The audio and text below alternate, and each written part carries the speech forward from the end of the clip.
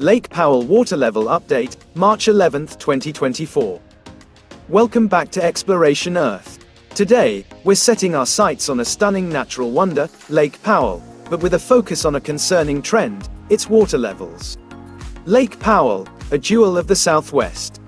Nestled between Utah and Arizona, Lake Powell is a colossal artificial reservoir on the mighty Colorado River.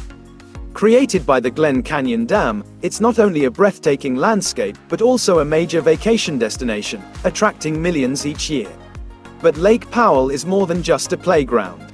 It's a crucial water storage facility for the upper basin states, Colorado, Utah, Wyoming, and New Mexico. This water is vital for millions of people and plays a significant role in the Colorado River Compact, ensuring a minimum flow to the lower basin states. Sadly, Lake Powell faces a significant challenge: declining water levels. This isn't new, but it's becoming increasingly concerning. Several factors contribute to this issue. One major culprit is the ongoing drought plaguing the Southwest. Less precipitation translates to less water flowing into the Colorado River and, consequently, Lake Powell.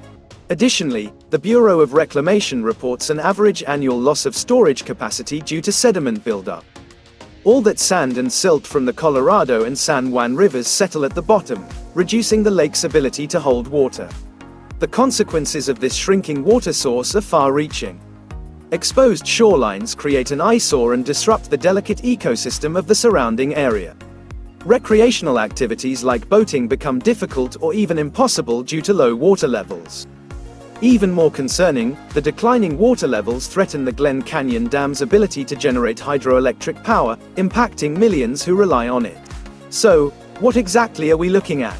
As of today, March 11, 2024, Lake Powell sits at 44% of its capacity. That's a staggering drop, considering the lake's potential to hold a massive 24.3 million acre-feet of water when full. Interestingly, the current water level is very close to what it was just 2 days ago on March 9th. This might seem insignificant, but small fluctuations can have a significant impact on infrastructure and usability. A glimpse of hope. Recent snowfall. Transition to visuals of snow-capped mountains. There's a glimmer of hope amidst these challenges. Recent snowfall in the upper Colorado River Basin has been above average. While it's too early to say for sure, a good snowpack could translate to increased water flow in the spring, potentially helping Lake Powell recover some lost ground. The future of Lake Powell is uncertain. Balancing water needs, environmental concerns, and the economic impact on tourism is a complex challenge.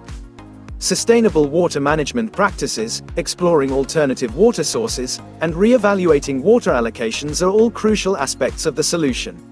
Here at Exploration Earth, we believe in responsible stewardship of our natural resources. Staying informed about water issues like the situation at Lake Powell is essential.